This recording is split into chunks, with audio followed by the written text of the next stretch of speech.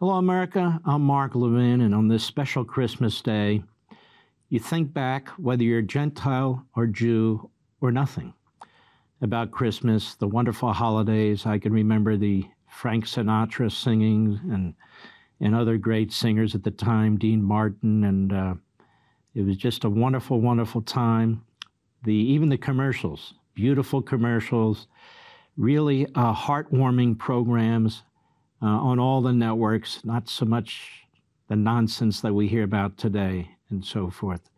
Beautiful, beautiful times. And I'm sure in your family, it's a beautiful time too, because that's what Christmas is. It's a beautiful time. And I am reminded, having served in the Reagan administration in 1981, of Ronald Reagan's first short comments as president about Christmas on Christmas Day, and I wanted to take this time to share them with you.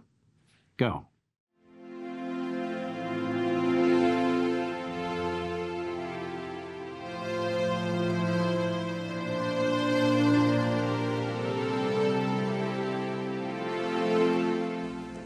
Good evening. At Christmas time, every home takes on a special beauty, a special warmth.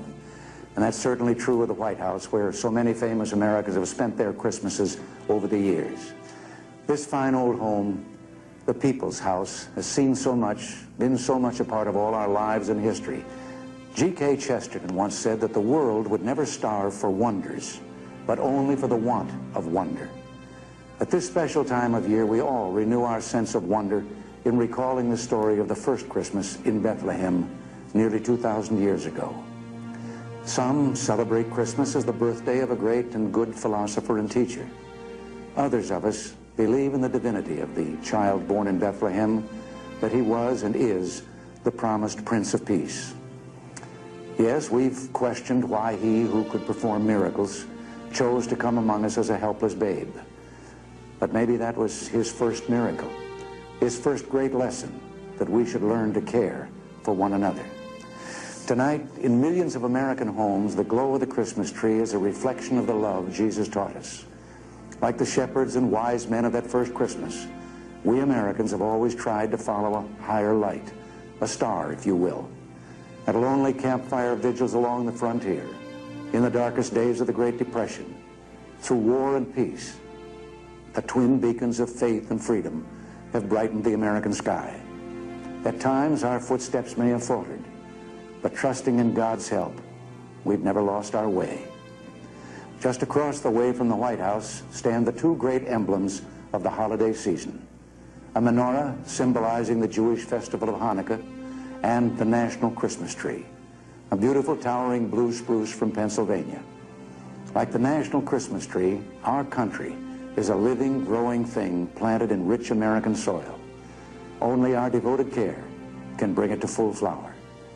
So let this holiday season be for us a time of rededication. Christmas means so much because of one special child. But Christmas also reminds us that all children are special, that they are gifts from God, gifts beyond price that mean more than any presents money can buy. In their love and laughter, in our hopes for their future, lies the true meaning of Christmas.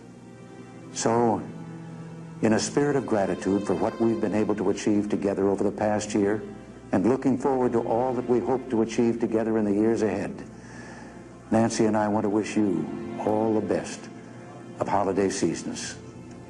As Charles Dickens, who said so well in A Christmas Carol, God bless us, everyone. Good night.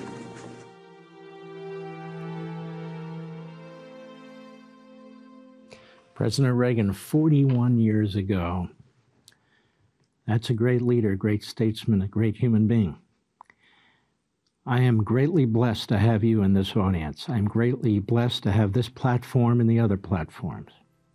We are all greatly blessed to be in this most fantastic country, which is why we do not intend to surrender it to people who hate it and hate us. I hope you're having a fabulous Christmas, and I wish you all the best. God bless you.